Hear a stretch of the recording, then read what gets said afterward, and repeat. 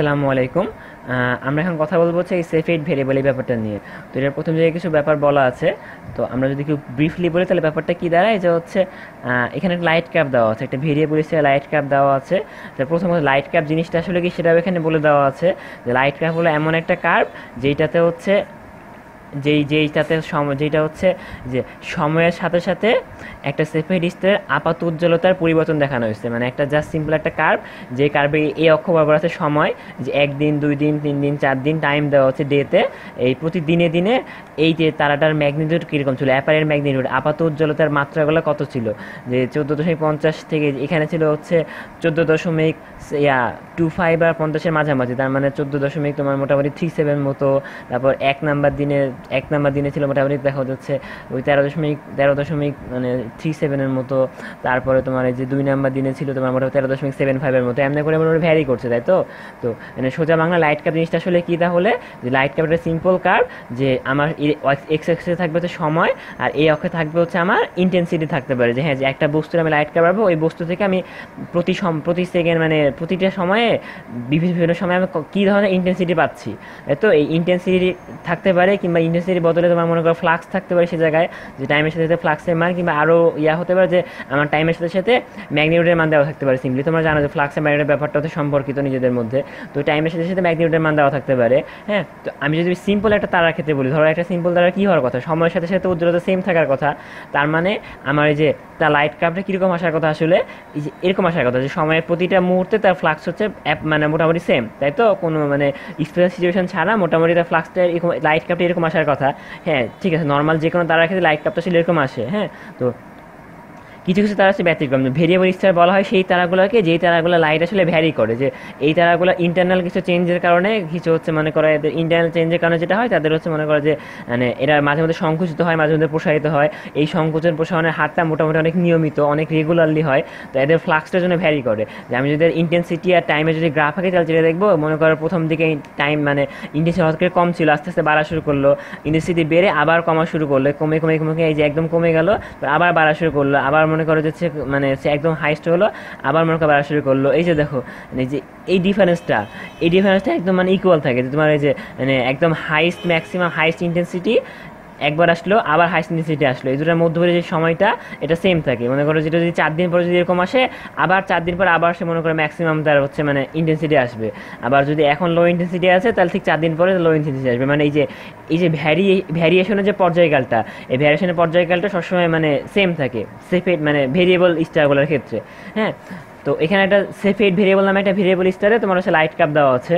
তো ভেরিয়েবলগুলোর হচ্ছে মানে করা হয় হচ্ছে আসলে টাইম লাইট কার্ভের উপর ভিত্তি করে, লাইট কার্ভের চেহারার উপর ভিত্তি করে। যে লাইট কার্ভ, এটা একটা লাইট কার্ভের চেহারার উপর ভিত্তি করে আসলে ভেরিয়েবলের হচ্ছে মানে ক্লাসিফিকেশন করা হয়। যে এটা হচ্ছে মানে এটা পিরিয়ড কত বড়, তারপর এটা মানে ম্যাগনিটিউড কিংবা ফ্লাক্সটা কতখানি ভ্যারি করতেছে, এটা কম ভ্যারি করতেছে নাকি বেশি ভ্যারি করতেছে, এই সব কিছুর ভিত্তি করে এটার মানে ক্লাসিফিকেশনগুলো করা হয়। তো সেফেড ভেরিয়েবলগুলো একটি স্পেশাল কাইন্ডের ভেরিয়েবল। কেন? কারণ সেফেড ভেরিয়েবলগুলোর যেটা অ্যাবসোলুট মানে গড় এভারেজ একটা যে অ্যাবসোলুট ম্যাগনিটিউড, ঠিক আছে, এভারেজ যে অ্যাবসোলুট ম্যাগনিটিউড সেটা হচ্ছে সরাসরি তার পিরিয়ডের সাথে সম্পর্কিত। তাহলে আমি যদি মোটামুটি লাইট কাপ থেকে আমি সিম্পলি পিরিয়ড বের করতে পারি, আমি একটা লাইট কাপ যদি মাপি প্রতি দিনে দিনে, তাহলে আমি দেখতেই পারি যে হচ্ছে মানে কতখানি সময় পর পর আমার সেম জিনিস রিপিট করতেছে। তাহলে ওখান থেকে আমি আরামে পিরিয়ড পেয়ে যাব। আর পিরিয়ড পেয়ে গেলে সেখান থেকে ডিরেক্টলি হচ্ছে মানে অ্যাবসোলিউট ম্যাগনিটিউড বের করা যায়। ঠিক আছে, আচ্ছা, প্রথম কথা হচ্ছে আমাদের প্রথম প্রশ্ন হচ্ছে সেফেড স্টারতে পালসেটিং পিরিয়ড কত। সেটা তুমি তাকায় দেখো, আমি দেখতে পাচ্ছি কি যে সময়ের সাথে সাথে তার হচ্ছে ম্যাগনিটিউড ভ্যারি করতেছে, ভ্যারি করতে করতে এটা হচ্ছে তার হচ্ছে ম্যাক্সিমালিটি হচ্ছে এই জায়গায়। ঠিক আছে, আবার তোমার ভ্যারি করতে করতে করতে করতে আবার এই জায়গায় দেখো ম্যাক্সিমাম আমার হচ্ছে মানে আসছে, ম্যাক্সিমাম হচ্ছে আমার ম্যাগনিটিউড আসছে। ঠিক আছে, তাহলে এখান থেকে শুরু করে এই পর্যন্ত হচ্ছে আমার পিরিয়ড। তাহলে এটা আমার কত দিন ছিল, এটা হচ্ছে 1 নাম্বার দিন, আর এটা হচ্ছে তোমার মোটামুটি 5.5 5.5 নাম্বার দিন। তাহলে এবার আমার পিরিয়ড কত হবে, আমার পিরিয়ড হবে মোটামুটি হচ্ছে, তাহলে আমার পিরিয়ড হচ্ছে মোটামুটি 4.5 দিন, তাই তো। এটা হচ্ছে আমার পিরিয়ড, তাহলে আমার 1 নম্বর অঙ্কটা হয়ে গেল 4.5 দিন। আচ্ছা, 2 নম্বর বলছে পালসেটিং পিরিয়ড আর পরম উজ্জ্বলতা অ্যাবসোলিউট ম্যাগনিটিউড সম্পর্কে আমাকে বলে দিচ্ছে। এম সমান -2.8 লগ পি -1.43, যেখানে পি এর মানটা হচ্ছে ডেতে। তাহলে তার এটি পরম উজ্জ্বলতা কত, এখানে সিম্পলি পি এর মান আমি আগে বের করলাম 4.5, তাহলে হচ্ছে আমি এটা বসাই দিলাম, অ্যান্সার চলে আসবে। হ্যাঁ, তাহলে পরে এই যে আমার কি যে আমার অ্যাবসলিউট ম্যাগনিটিউড এম এর মান হচ্ছে -2.8 লগ, পি এর মানটা আমি বসাইছি 4.5 -1.43, তাহলে মান আসবে হচ্ছে -3.26। এটা হচ্ছে আমার অ্যাবসলিউট ম্যাগনিটিউড। এবারে বলেছে যে গড়ের অ্যাপারেন্ট ম্যাগনিটিউড, আপাত উজ্জ্বলতা, অ্যাপারেন্ট ম্যাগনিটিউডের মান হচ্ছে 14। যেহেতু দেখো তোমার এভারেজে গড়ে এটা অ্যাপারেন্ট ম্যাগনিটিউড হচ্ছে 14, তাহলে এভারেজ ম্যাগনিটিউড যদি 14 হয় তাহলে আমাদের থেকে তার দূরত্ব কত? হ্যাঁ, এটা কীভাবে বের করে, যে আমি যদি শুরু থেকে করি তাহলে দেখো যে প্রক্সিমাল ল ইউজ করলে আমরা যেটা পাই যে হচ্ছে এই যে এটা ধরলাম absolute magnitude, absolute magnitude minus হচ্ছে অ্যাপারেন্ট ম্যাগনিটিউড সমান সমান হচ্ছে -RI লগ সিম্পল প্রক্সিমাল ল অনুযায়ী যে ফ্লাক্স অফ অ্যাবসলিউটের জন্য যে ফ্লাক্সটা পাবো সেইটা, আর অ্যাপারেন্টের জন্য যে ফ্লাক্স পাবো সেইটা। হ্যাঁ, তো প্রথম কথা অ্যাবসলিউট ম্যাগনিটিউড কাকে বলে? অ্যাবসলিউট ম্যাগনিটিউড বলে হচ্ছে যখন আমি একটা বস্তুকে মানে বস্তুটা যেটাই হোক না কেন আমি এই বস্তুটাকে আমার থেকে 10% দূরে রাখবো। হ্যাঁ, আমার থেকে 10% দূরে রেখে বস্তুটাকে দেখবো। আমার থেকে 10% দূরে রেখে যদি বস্তুটাকে দেখলে ওই বস্তুটা ম্যাগনিটিউড যত হবে সেটাই হচ্ছে বস্তুতে অ্যাবসলিউট ম্যাগনিটিউড। এটাই হচ্ছে অ্যাবসলিউট ম্যাগনিটিউডের ডেফিনেশন। ঠিক আছে, সূর্যকে আমি 10 পিস দূরে রাখলে সে কতখানি উজ্জ্বল সেটা হচ্ছে সূর্যের অ্যাবসলিউট ম্যাগনিটিউড। এই তারাটাকে 10 পিস দূরে রাখলে যতখানি উজ্জ্বল সেটা হচ্ছে এই তারাটার ম্যাগনিটিউড, অ্যাবসলিউট ম্যাগনিটিউড। ঠিক আছে, এটা হচ্ছে ডেফিনেশন অ্যাবসলিউট ম্যাগনিটিউডের। তাহলে পরে আমার অ্যাবসলিউট ম্যাগনিটিউডের ক্ষেত্রে আমার ফ্লাক্সের মানটা কত হবে, যে হচ্ছে লুমিনোসিটি ডিভাইড বাই হচ্ছে 10 স্কোয়ার, 10 পারসেক স্কোয়ার, তাই তো, যে আছে আমার 10 পিসি দূরে থাকবে, এই জন্য আমি হচ্ছে ডিস্টেন্সের 10 ধরছি।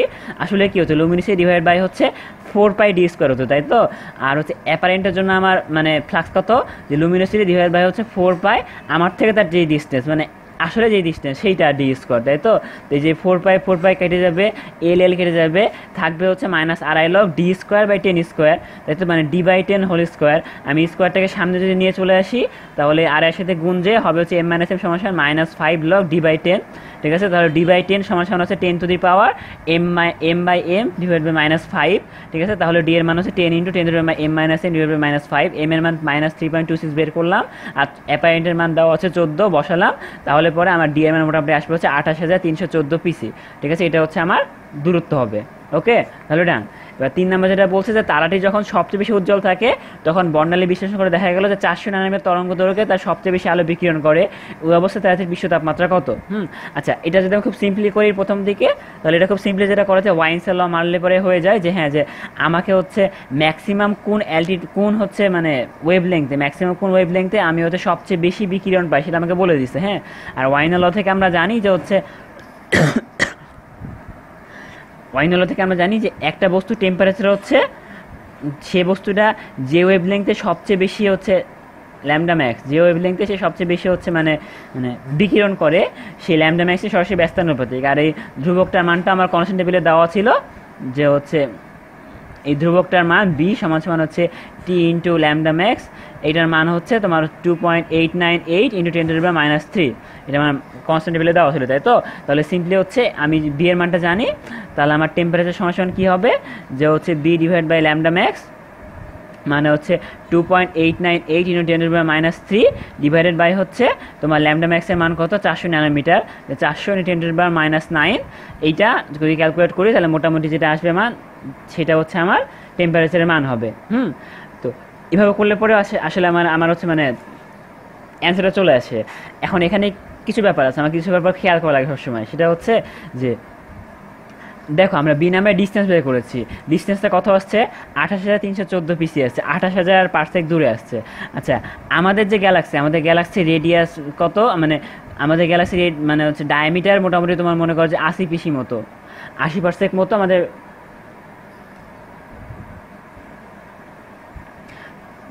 তাহলে পরে আমার হচ্ছে আমাদের গ্যালাক্সির উচ্চতা কিন্তু মাত্র 80%, তাই তো। যে সূর্য আছে গ্যালাক্সি সেন্টার থেকে 30% দূরে, মোটামুটি 40% হচ্ছে আমাদের গ্যালাক্সি রেডিয়াস, তাহলে গ্যালাক্সির দূরত্ব 80% দূরে। ঠিক আছে, সো আমাদের থেকে কাছের যেটা গ্যালাক্সি সেটার দূরত্ব তোমার মোটামুটি মনে করা যাচ্ছে মানে 2.2 মিলিয়ন লাইট ইয়ার, তাই তো।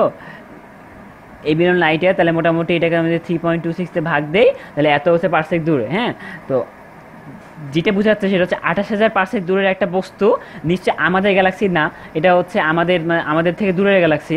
ঠিক আছে, সো 28,000 পারসেক দূরে যদি একটা মানে বস্তু থাকে সেটা হচ্ছে অন্য গ্যালাক্সিতে আছে, এটা আমাকে খেয়াল করা লাগবে যে আমার মোটামুটি ডিস্টেন্সে যদি এতখানি তার মানে এটা অন্য গ্যালাক্সিতে আছে।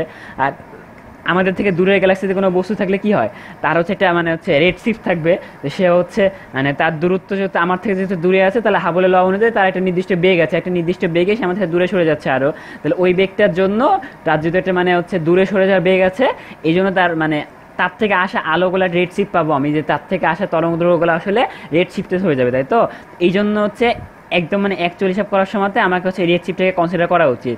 এখানে আমি কনসিডার না করলে হয়তো আমি ফুল মার্ক পাবো, কারণ এটা হচ্ছে ডিস্টেন্সটা মোটামুটি তাও কনসিডারেবল ছোট, 28,000 পার্সেক মাত্র। কিন্তু এটা আরেকটু বড় হলে পরে আমাকে কিন্তু ওই যে হাবলের কনস্ট্যান্ট ইউজ করে আমাকে রেড শিফটটা ইউজ করতে হতো। হ্যাঁ, তো আমরা সেই প্রসেসটা এখানে শিখে নেই যে আমার ডিস্টেন্স আমি যেহেতু জানি, তাহলে আমি হাবলের ল থেকে আমি বেগ বের করতে পারবো, যে বেগ সমান হচ্ছে এইচডি। এইচ এর মান হচ্ছে 72 কিলোমিটার পার সেকেন্ড পার এমপিসি। তাহলে আমার ডিস্টেন্স হচ্ছে এইখানে ডিস্টেন্স হচ্ছে তোমার হচ্ছে 28,314 ডিভাইড বাই হচ্ছে 10⁻⁶, মানে 0.028 এমপিসি হচ্ছে এটা এখানকার ডিস্টেন্স। তাহলে আমার ভেলোসিটির মান আসবে হচ্ছে মোটামুটি 2.016 কিলোমিটার পার সেকেন্ড, খুবই কম, মানে এটার ক্ষেত্রে ব্যাপারটা নেগলিজিবল। ঠিক আছে, তো আমি প্রসেসটা দেখে ফেলি। তাহলে এবার আমার রেড শিফট জেড সমান হচ্ছে ভি বাই সি, ছোটো রেড শিফটের ক্ষেত্রে।